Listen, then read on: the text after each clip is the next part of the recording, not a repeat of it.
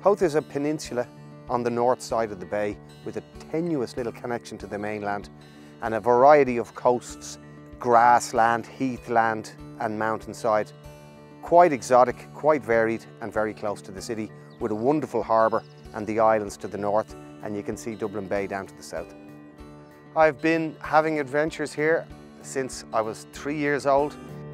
It is a great place to have a bit of fun, to climb, to swim, to bike, to hike, to go around the islands. There's an awful lot of things that we can do here that are really good fun. My favourite spot in Howth right now is actually about here. This was beloved of Joyce, beloved of Yeats, and maybe as time passed I've learned why it is so beloved.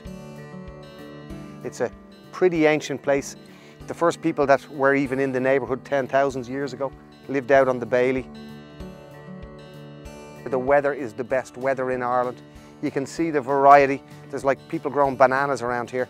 This is really an exotic and special place. What makes Dublin most special for me is Dublin Bay. And Dublin Bay is going from Dalkey Island, from the Muglins in the south, to Ireland's Eye, Lamb Bay, through Howth Head, and then all the coast, all close to the city. Nobody in the city is far from the water, and we have fresh seawater and the port filled by the river.